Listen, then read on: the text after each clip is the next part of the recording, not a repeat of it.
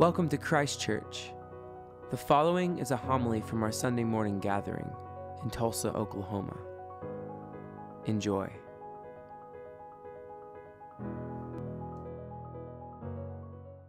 It is good to be back with you all here at Christ Church.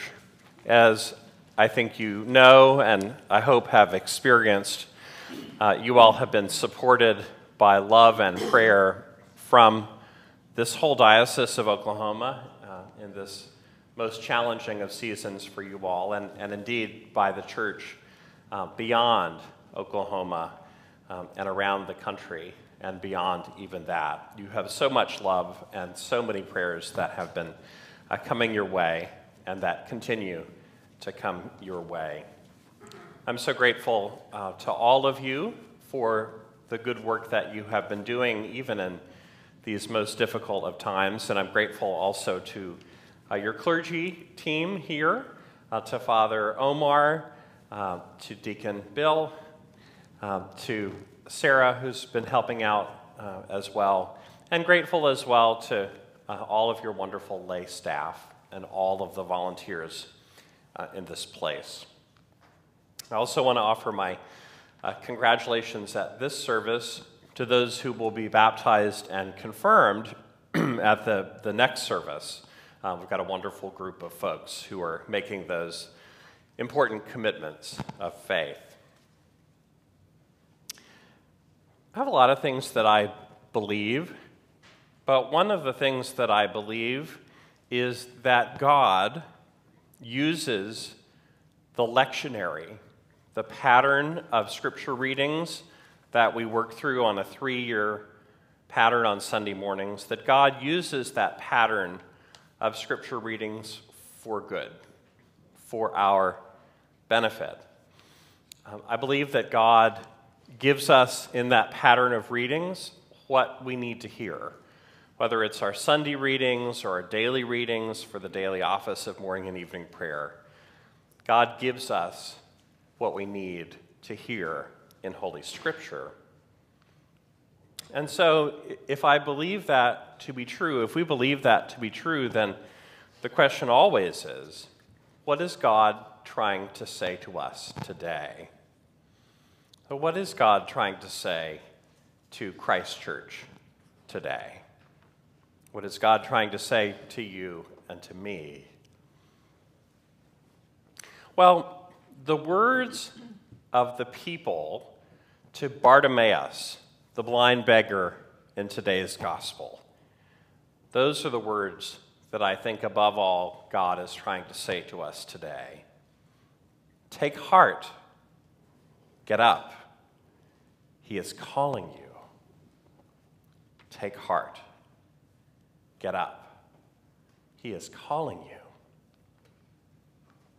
When we think about all of our scripture readings today, we begin with our first reading today from Jeremiah, and it is a reading of comfort, a reading of comfort. In that beautiful Jeremiah reading, we were hearing about how God will gather up God's people and God will bring them home. The blind and the lame, those with child, those who are weeping.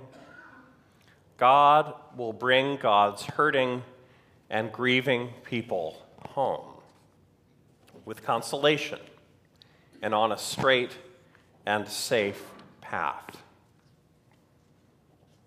Our psalm this morning also has beautiful words of comfort for us today. The psalmist says, "Those who sowed with tears will reap with songs of joy. Those who go out weeping, carrying the seed, shall come again with joy, shouldering their sheaves." Readings of deep comfort today. Our reading from the letter to the Hebrews is also a reading of comfort, though a little bit different. Our reading from the letter to the Hebrews today reminds us that as much as we all want to rely on human beings, including human clergy, priests and deacons and bishops, we have a forever high priest in Jesus Christ. He is able for all time to save those who approach God through him. Yes, God is giving us words of comfort today. But that's not all, I think. Which brings me to our gospel, where I want to spend most of our time. And this absolutely amazing story of Bartimaeus the blind beggar. Now, as we get a sense of Bartimaeus in this gospel today, we realize this is not a shy, somewhat reticent, though curious member of the crowd. This is not Nicodemus, for example, coming to Jesus secretly, quietly, by night. How long has Bartimaeus been waiting by the side of the road for Jesus to come this way? What had Bartimaeus heard about this Jesus? I wonder, had he dreamed for weeks or months for this day to come? After all of the rumors swirling around about what Jesus had been doing in the surrounding areas, the healings and the exorcisms, Bartimaeus shouts, "Jesus, Son of David, have mercy on me." Be quiet. Be quiet. Everybody says to Bartimaeus, "What are you doing?" But Bartimaeus, he shouts even louder, "Son of David, have mercy on me." And Jesus hears him. And Jesus calls him near. "Take heart. Get up. He is calling you," the people say to Bartimaeus. And then what does he do? He throws off his cloak. He springs up, and he comes to Jesus. And he is healed in body and in spirit. His sight is restored, and his sins are forgiven. My friends, this reading is for us today. Not just words of comfort, but words of call. For Jesus says to Bartimaeus, "Go, your faith has made you well," after he heals him. But Bartimaeus does not go. He doesn't. What does he do instead? He comes with Jesus. We're told he follows him on the way. God is most assuredly bringing us comfort today.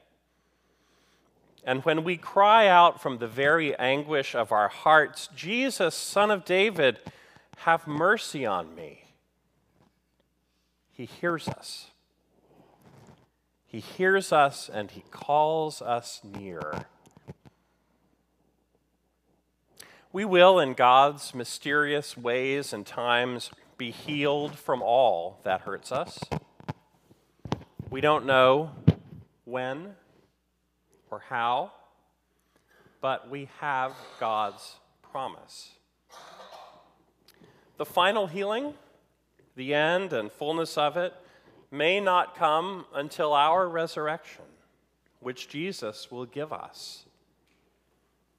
But it will surely come. Even our scars will be made new. But will we also, as we are healed in this life and the life to come, will we follow Jesus as our Lord and Savior? This blind Bartimaeus, the beggar, is the very opposite of the rich young man that we heard about some weeks ago.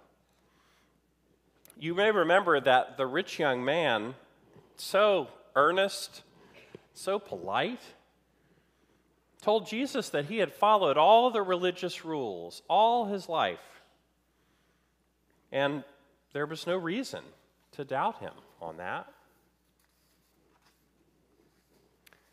You remember what Jesus' response was to that rich young man. "You lack one thing," Jesus told him. "Go, sell all that you have, and come and follow me." And he couldn't do it. He could not do it. The rich man went away weeping. He couldn't let go of what he thought was important, even for the most important thing of all. But this Bartimaeus today, this Bartimaeus doesn't even hold on to his cloak, one of the only possessions he had, and something he desperately needed to keep warm on the streets. He throws it off, springs up. He's probably bumping into people in the crowd on the left and the right. He lunges forward desperately to Jesus. And when Bartimaeus was healed, he could have gone on his way, onto a very different kind of life with his sight restored. Jesus said he could. He gave him permission. Go. But instead, he chose to follow Jesus, to be a disciple. And you may notice something else, too, in this reading today. Unlike the earlier, somewhat similar stories in Mark's Gospel, here, Jesus does not tell Bartimaeus to be quiet and not share with anybody else what's happened to him. Now, is this because Jesus is headed to Jerusalem and the culmination of his life and mission? That there's no more time left for secrecy? Perhaps. Or is it that he knows he couldn't shut up noisy Bartimaeus if he tried? Comfort today, friends. Yes, comfort, but also call. Take heart. Get up. He is calling you.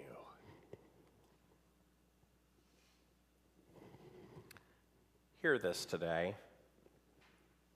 If all we can do for now is receive God's loving comfort, the promise of tears wiped away, and a safe homecoming, that is enough. That is more than enough for God. To rest in God's love. God expects nothing more today. But if we can, today or tomorrow or in weeks or in months or years, there is also the call to throw our cloaks aside, leap up, and come to Christ.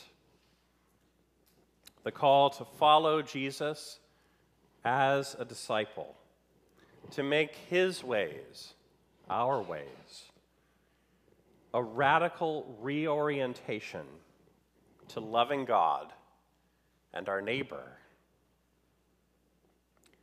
The gracious invitation is always there. Take heart. Get up. He is calling you.